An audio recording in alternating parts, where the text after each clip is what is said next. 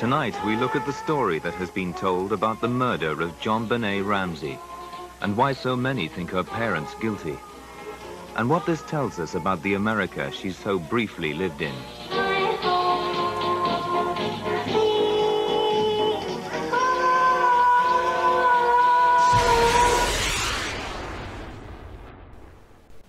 Yeah. You brought the note to John? I don't remember. I tell you, you just, you know, that You morning remember how you got the was so note? chaotic. You don't? I don't remember exactly, but Well, it was. I started screaming, there's a note, you know. And you look in JonBenet's room, she's not there. What's the first thing you do? Larry, we don't remember. This is 3 years ago. We've been through this 100 You wrote times. a book about it, so, I mean, you must have said... We outlined it in the book. Basically. I felt like I'd been kicked by a horse. Hello and welcome to True Crime Rocket Science, the most authentic voice in true crime. This is episode 42 in the 50-part series dealing with the world-famous JonBenet Ramsey case. In this episode, we're going to look at the March 17 interview with Larry King on CNN in the year 2000. This is the interview shortly after they went on to Barbara Walters, and in fact this is exactly what how the interview kicked off. Was the Ramseys being asked on Barbara Walters, were you ever asked to take a lie detector test, would you take one? And Larry then picked up the cue on that particular topic. Let's listen in. You had said recently in an interview that you were willing to take a lie detector test, and apparently the Boulder police are now saying, let's set it up. Will you do it? We were asked, had we been asked to take a lie detector test? We said no. We were asked, would we? We said certainly we would. We would expect it to be fair, and we would expect the results to be public. And then you would take, well, by fair, what's the determination of that, Patsy? Well, I think it has to be someone of National repute? national repute, FBI man? independent, you know, a professional polygrapher.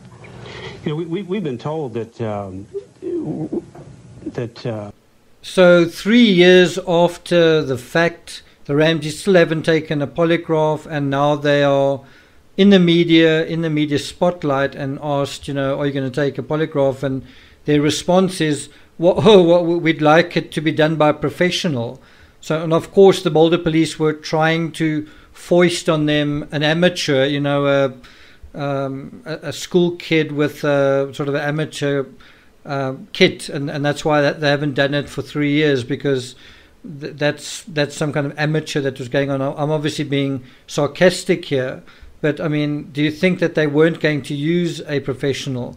What is quite interesting in that little segment is Larry King says something along the lines of FBI, right? Because some of the best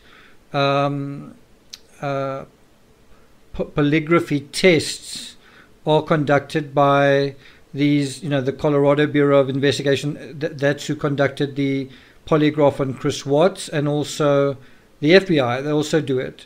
And Patsy doesn't really respond to the answer. She sort of just kind of waffles on it a little bit. And that is a narrative on its own, is how the Ramseys eventually, bear in mind this interview took place in March.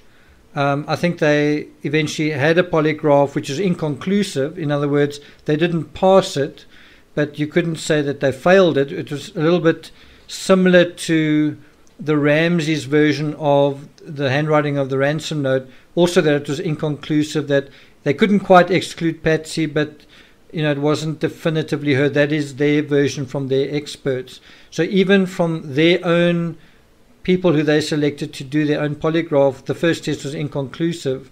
But the thing that's very interesting is that they avoided doing it via the FBI. And I think there's quite a interesting reason why the Ramseys wouldn't want to do it via, say, the CBI or the FBI. And it's exactly what happened to Chris Watts. Is it became this huge question and answer session.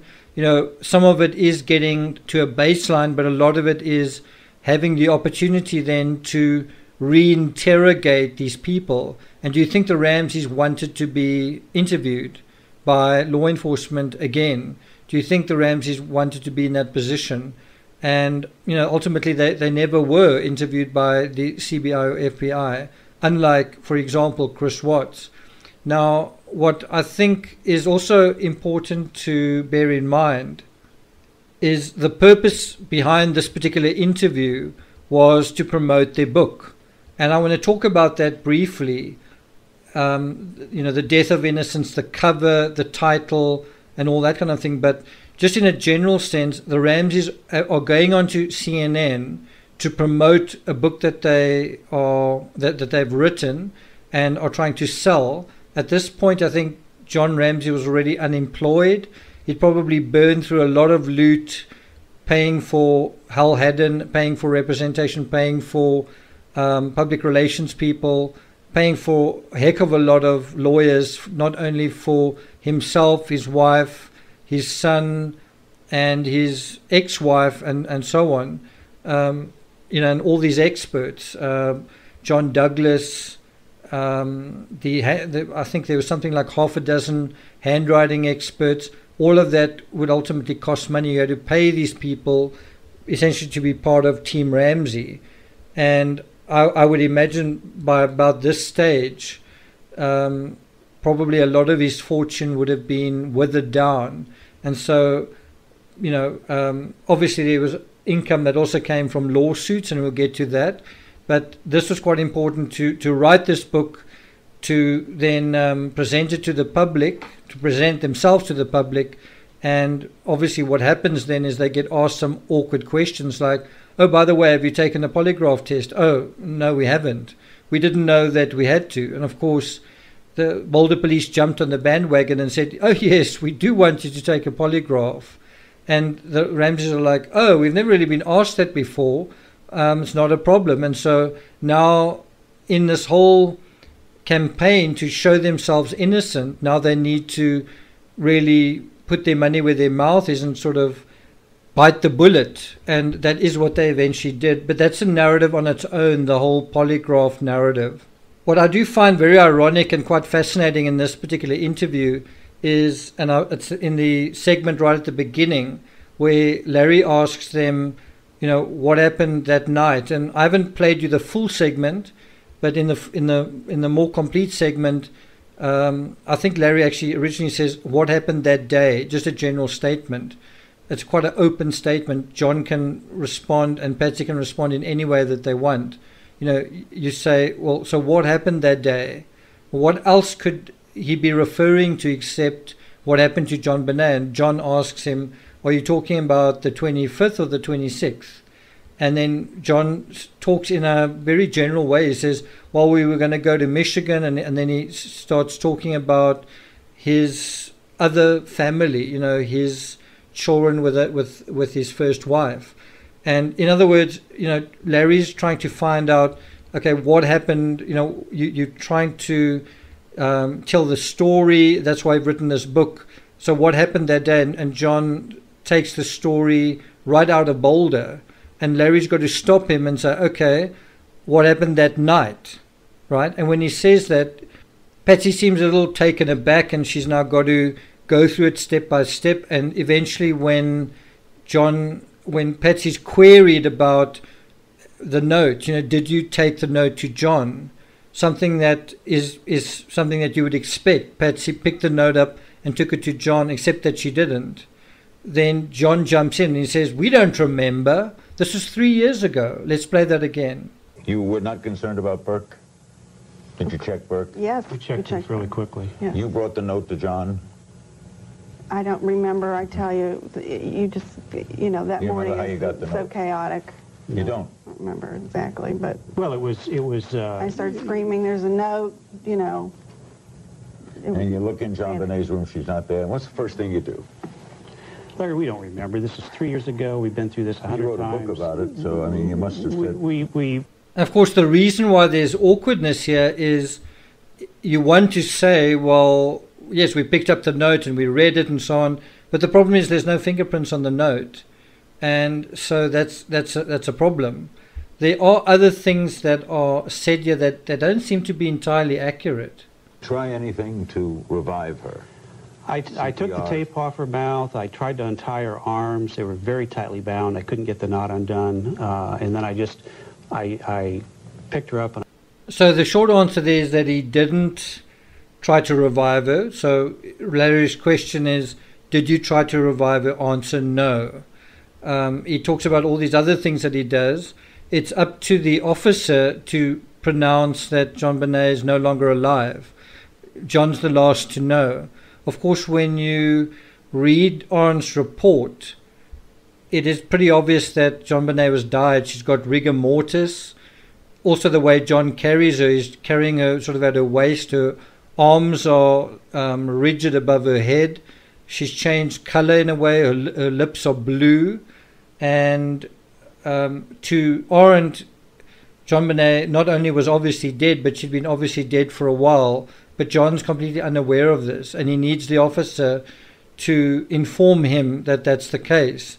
He talks about thinking that she's still alive, but he doesn't actually find out. He needs somebody else to find out. And he also doesn't try and resuscitate her. He needs somebody else to, I guess, decide whether to do that or not. And do you think that that is a very convincing story? And what's quite interesting in this version is he says the ligatures around her wrists were very tight, and no mention that the one was just brushed off, and that the other one, well, we know from the coroner that he was able to actually put his fingers underneath the ligature that had actually that was still on, and bear in mind it was tied around the clothing, so the sleeve of the arm, and it wasn't flush with the skin, and there was also no sign that it was cutting into the skin or bruising the skin or chafing on the skin. There was no sign of that whatsoever.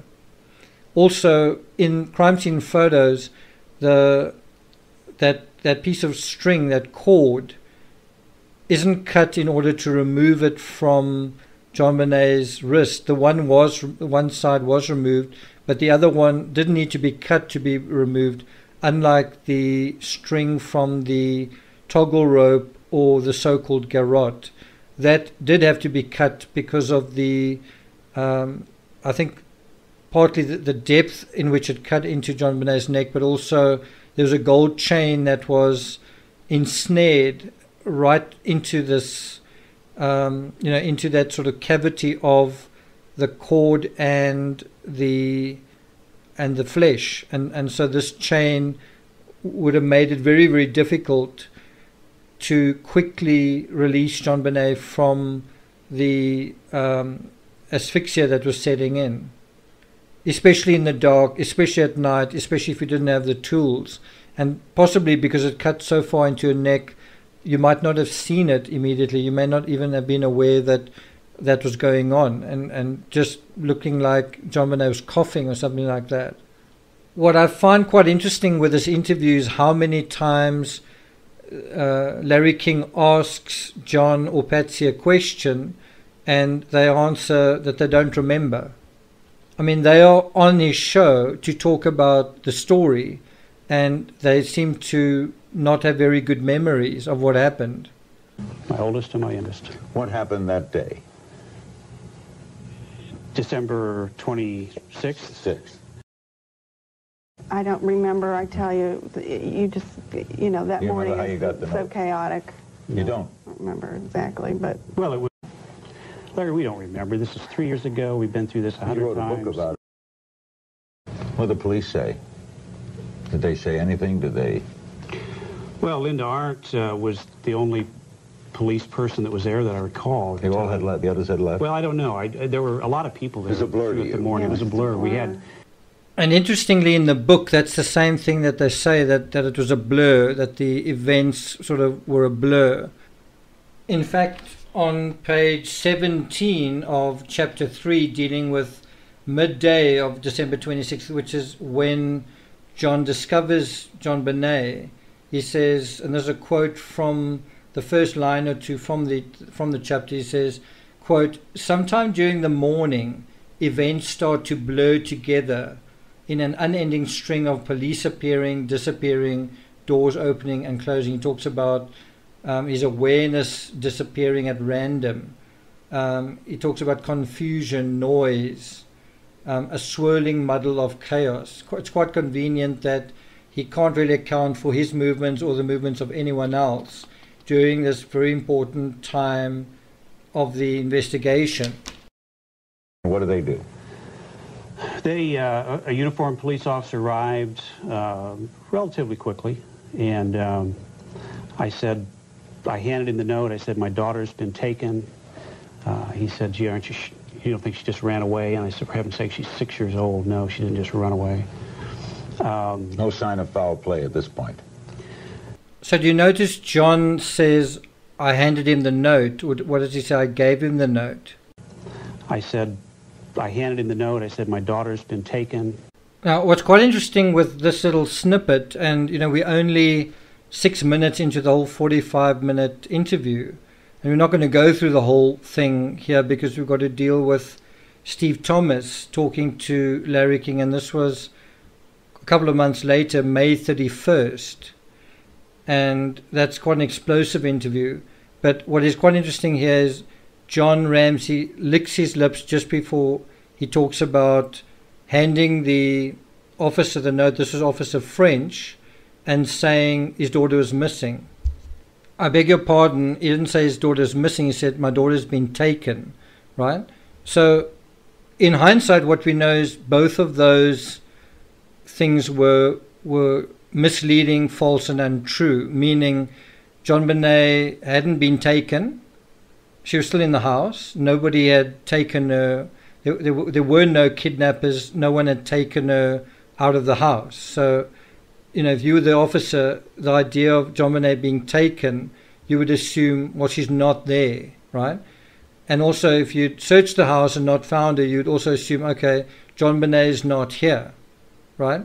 The other thing is the ransom note, the supposed ransom note, that is suggesting a kidnapper, also appeared to be bogus, and so the ransom note is also misleading the officer. So just in this little snippet where John says, I handed him the note and said my daughter's been taken, from the police's perspective, neither of those statements were true. Does that make sense? Now, I want to just, in a very simple, specific way, just examine what John Ramsey says here on CNN, where he says, I handed him the note. And we're going to go to their own book, The Death of Innocence, to see what he says about this particular moment. And so what's quite interesting on page 13 is John writes the following, quote, I meet Patsy and Officer Rick French in the hallway near the front door. I tell him my daughter has been kidnapped. Not that she's been taken, that she's been kidnapped. The uniformed officer walks in and asks us to repeat our problem again.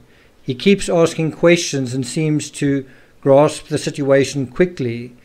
And then he insists we move to the corner, and that's basically the end of it. There's no reference here to a ransom note, and I think the reason that it's not included here is the difficulty that this involves is why on earth would you not have the ransom note at the front door? Why would you not hand it to the officer?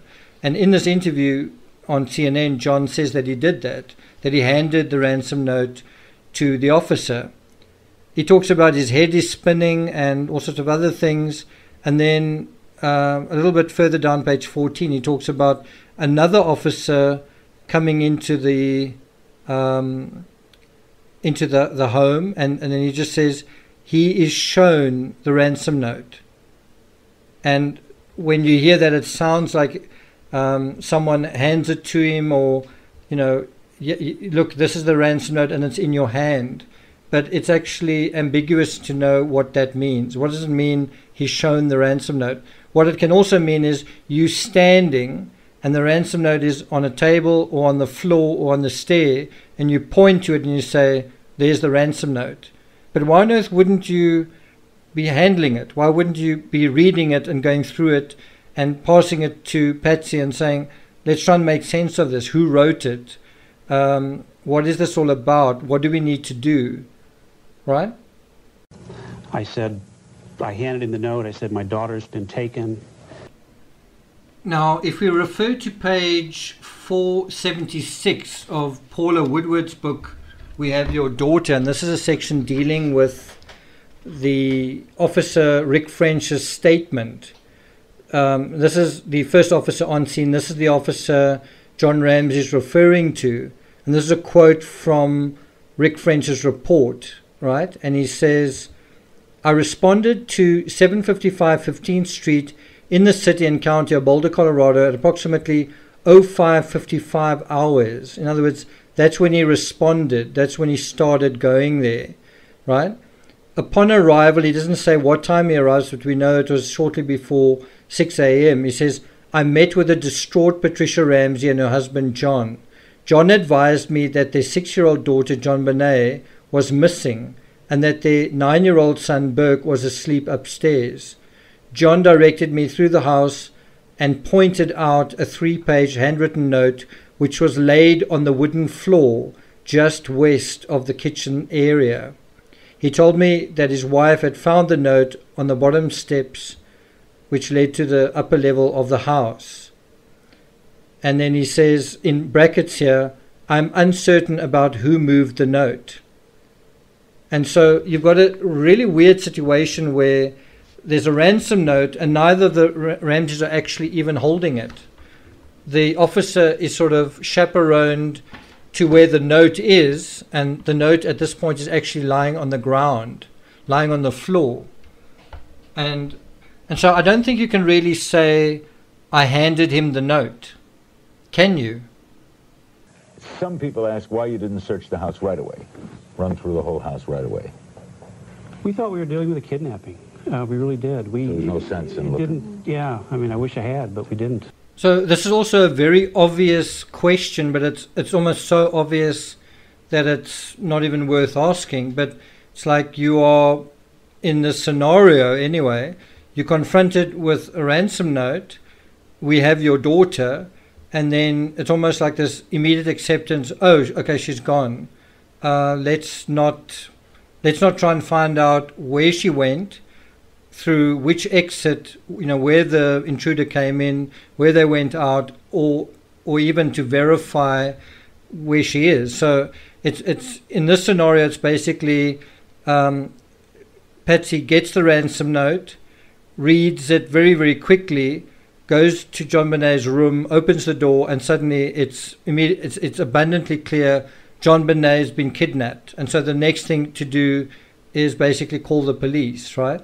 Now, if you think about it in a logical way, if John Bonet wasn't in her room, if she wasn't in her bed, she could also be in the bathroom. She could have been on the toilet. Another thing that you might want to do in a legitimate scenario is turn the light on. And another thing you might want to do is call out her name. Go through the house calling out, John Bonet, are you there? And as we know in the Chris Watts case, when Chris Watts returned from the well site and he went into the house ostensibly not knowing where his family was, he never called out anyone's name. He went through the whole house, never once calling out their name. Why? Because, didn't he know where they were? Didn't he know that they weren't there? And didn't he know that it was pointless calling out their name? In their own story, John and Patsy never go through the house and actually call John Bonet's name. Now, you must bear in mind it's a 3-story house and there's a basement.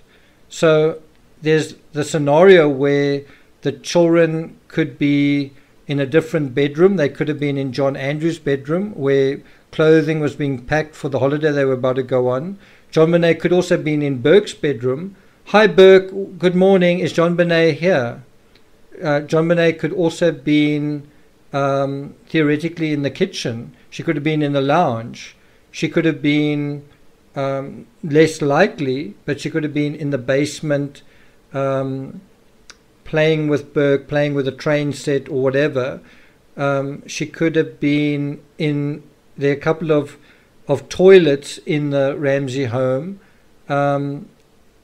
so those were all the alternatives. And so it's a very simple question. So is John Bonet missing? And so this ransom note, which you don't really even read, you don't really get the sense that the Ramseys themselves even read the ransom note, but they've immediately accepted, they're immediately convinced that John Bonet has been kidnapped. There's no attempt to identify the handwriting, and there's also not much of an attempt to look for John Bonet. So at about 35 minutes, 23 seconds, with about 10 minutes remaining, John's asked this question, didn't you actually bother to look for John Bonet in the house? John Bonet, while shaking his head, says, we thought we were dealing with a kidnapping. And so at about 35 minutes, 28 seconds, just after he said, we thought we were dealing with a kidnapping and I wish I had looked for her, we really did. Again, he sort of licks his lips. It's something that seems quite idiosyncratic to John. He often licks his lips. And you can make of that what you want. What is that all about? Do you really think John wished that he had searched the house and found John Bonet? Now, imagine that did happen. Imagine that instead of calling the police at about 5:52, saying that John Bonet had been kidnapped, imagine it was a different call. Imagine the call was, say, at 2 a.m. and they'd actually found John Bonet, and now the police were called and they were saying, okay, please come here, our daughter's dead in the house. It would be quite a different scenario, wouldn't it? And then it would be, okay, so you found your daughter, what were you doing? And suddenly it would be a completely different situation. You wouldn't have a ransom note. You wouldn't have this delay. You would also probably have a time of death. And then you could also say, okay, let's look at what is going on in the house. Did anyone get in? Where were people? Where was John Bonet? Which bed did John Bonet sleep in? Where were all the people? And, find the evidence that's there. Bear in mind, in that case, would there have been a ransom note? Well, if you imagine that there wasn't a ransom note, what then? What would you then pay attention to? Now, I've heard some people say, and it's quite a legitimate argument. In fact, I think it's an argument by Lou Smith as well. He said something along the lines of, there's no way that, and this was his way of arguing that the Ramseys couldn't be involved. He was saying there's no way that if John Bonet died and the ransom note was written subsequent, and if it was written by Patsy, that Patsy could have sort of held herself together, held her, together kind of thing, that she would have been too hysterical to do that. Patsy would have been too overwrought to concentrate on writing a ransom note. And I think it's a great argument. I think it's a really good argument to say that it makes sense that, being confronted with the death of her own child, she would not have been able to think straight and to etc., etc., etc., right? I think that is a very good argument. And because of that argument, Lou Smith, and I think Lou Smith took that argument even further and said probably even the person who murdered John Bonet wouldn't be able to write the note after that either, because he would be in a state of panic, etc., etc., etc., right? So I understand that argument. It's not a bad argument, but the counter to that argument is the following. It's not as though the ransom note needed to be written in 10 minutes immediately after the crime. It's also not as though Patsy killed John Bonet, and so Patsy's now got that hanging over her. It's a little bit different to the perpetrator writing the note rather than somebody else writing the note. The other thing is, Patsy was a journalism major, and Steve Thomas describes her as magna cum laude smart. And Patsy was someone who was used to performing. We see Patsy on television, we see Patsy on CNN. Patsy was often in pageants, and pageants are quite stressful. You are under the cosh. A lot of people are watching you, and you need to perform under stress. And so wasn't this a situation like that? The other thing that I think is a counter to Lou Smith's story is that it's not as though the ransom note was written in one flourish. It was written, looks like there was a practice ransom note, at least one that we know of. And it also looks like, it's possible that whoever wrote the ransom note could have had hours to write it. Probably not hours. It might have been written over 1 hour or possibly half an hour. But the point is, it's not as though the person who wrote the ransom note didn't have time to calm down, to consider their situation, if that makes sense. I mean, I wish I had, but we didn't. In the book, you write about the suitcase in the open basement window, but the police say you never told them about it. Oh, that's false. I told Linda Arndt that I found the window open and I found a suitcase under the window. They have photos of this in their crime scene photos. So that's quite an interesting criticism from Larry. I would have to go through my notes to confirm the veracity of it. But what he's trying to say is that in his book, John talks about finding the suitcase in the basement and the basement window open. And I think this was during one of his sorties. I don't know whether he was with Fleet White at the time. I would have to go and check. But the allegation that's being made here is that John independently went down, and I could be mistaken. I'm just saying this off the top of my head, that John kind of independently went down into the basement sometime after calling the police and discovered the suitcase and the basement window open. And his story, according to what I'm gathering here with Larry King, is that, well, yes, of course he told the police this. The thing that's a little bit odd about it is when, just before he found John Bonet, quote unquote, found John Bonet with Fleet White, when he went down to the basement with Fleet White, and actually what Linda Arndt asked him to do was search the house from top to bottom, meaning start searching from the top, not search from bottom to top. And she said John immediately went downstairs and Fleet went with him, and they immediately, John sort of, I guess, directed Fleet to this window and showed him, I think, a piece of glass, a pea-sized piece of glass on the suitcase or in the window, something like that. But this is the part that seems to be quite absurd to me, and see what you think about it. Surely if John had discovered the basement window open and the suitcase, and he'd mentioned it to any police officer, so in other words, if this had been brought to the attention of an officer, there would be an immediate buzz of activity in the basement. In other words, a lot of the police officers would be hanging around that part and studying it at that time. In other words, it would cause the officers to gravitate very close, perilously close to the ground zero of the crime scene, which is the wine cellar, which is a few feet away. So what is being suggested here is, I know what John Ramsey seems to be saying. It seems to be saying, oh no, I did tell Linda Arndt and she did nothing with that information. But if you think about it in a more general sense, if you think about, okay, we are trying to find out where this child is. We're also trying, this is the police, we're also trying to find out if there's foul play, and we're also trying to find out if there is breaking and entering going on. And then someone says to you, well, guess what, there's a broken window over here and there's a suitcase under that window. It's very difficult to imagine that the police, and bear in mind there's a crime scene photographer who came there, I think between, was it 9 and 10 in the morning, something like that, or 8 and 10 in the morning.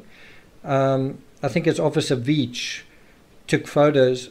So are you telling me if you'd brought this to the attention of the police, why wouldn't they then gravitate to this area of the crime scene? In other words, you'd have more than one officer just hanging around the basement going, could this be a point of entry?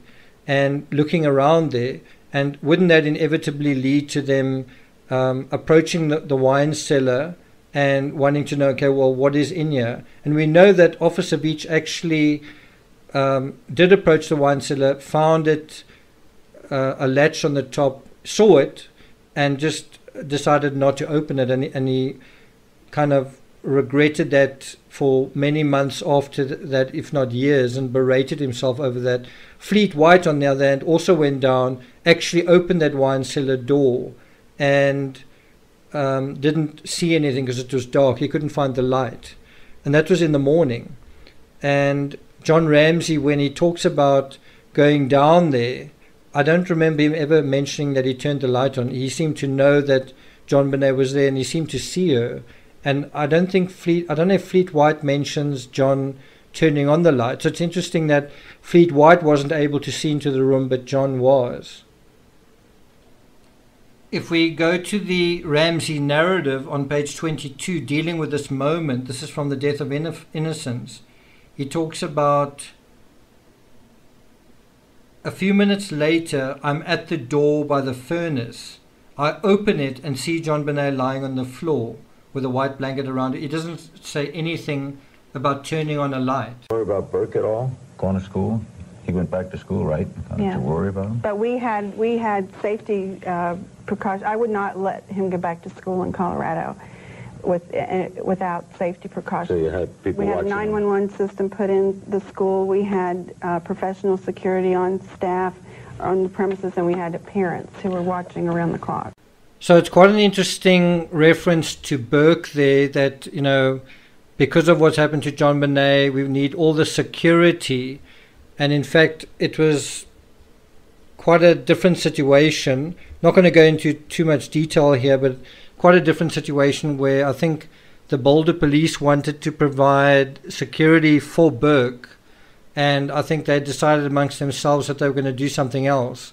There's also a story that the principal of the school didn't want police on the campus or even security teams, because it was going to upset the children. What I'm going to do now is I'm going to play you a clip of Burke being asked about, are you going to school now?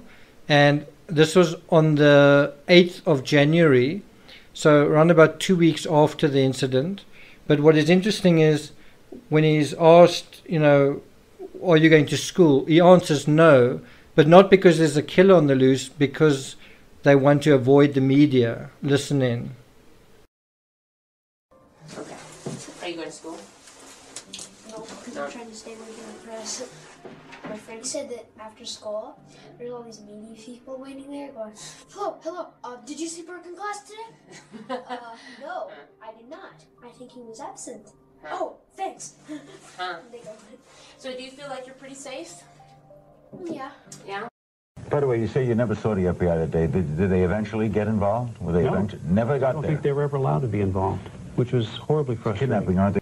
So the last thing I want to say about the book, The Death of Innocence, is what's quite interesting is that JonBenet doesn't appear on the book, and neither does Burke. And the only two people who do appear on the book are Patsy and John. And it's quite interesting that the story is really about them. It's about their innocence. It's about them being telling their story that they are innocent. It's quite interesting that Burke's just not there. He's not acknowledged on the cover, and that neither is JonBenet. This story is in terms of John and Patsy, this story is about them. It's not about JonBenet, and it's not about Burke. And I think that actually speaks volumes, don't you? What I also think speaks volumes is of the major books written on the Ramsey case, Patsy and John's book is almost I think it's the least reviewed. So from what I can see on Amazon, The Death of Innocence has got 196 reviews, but Perfect Murder, Perfect Town has got over 200, and Steve Thomas's book has got 586, almost 600 views, so almost 3 times as many, right? And even Kolar's book, Foreign Faction, which I think was self-published, has more than double the number of reviews as The Death of Innocence. What do you think that says? The number of people reading other versions of the event besides what John and Patsy wrote. And I conducted a poll on YouTube. Obviously, it's not a very big poll, not a very big sample. But of the 2,400 or so who voted, 65% felt that the Ramseys aren't innocent, and around 21% said that they didn't know. Only 14%, barely over 10%, in this sample felt that the Ramseys are innocent. Anyway, this has been an unusually long episode. There's actually a lot more to have gone through in that interview. I will put a link to the transcript in the description so you can go through it at your leisure. But that is it. I'm not going to take it any further. In the second part of this episode on Patreon, we're going to look at the Ramseys taking on Detective Steve Thomas, basically Patsy's nemesis, or I suppose you could see it in the other way, Detective Steve Thomas's nemesis. And I think it was as a result of this interview that Steve Thomas was sued. I don't know how you would have avoided a lawsuit based on the book that he wrote anyway.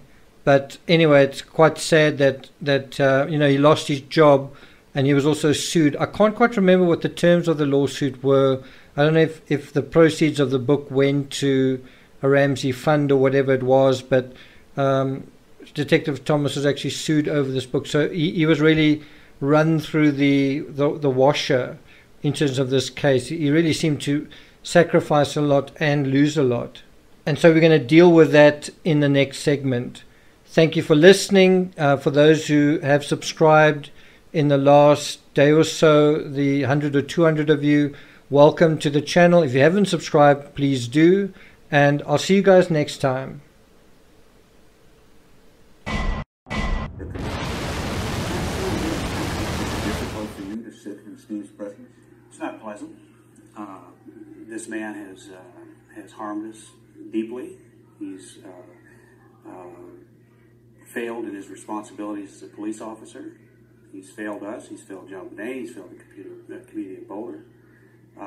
It's not pleasant. No. I still haven't heard the theory yet. I totally agree that whoever wrote this ransom note killed our daughter. Yes, I concur wholeheartedly. Now, he believes you now want to know. let's hear. What I want to hear is, how is it exactly that you think that I killed my daughter? I just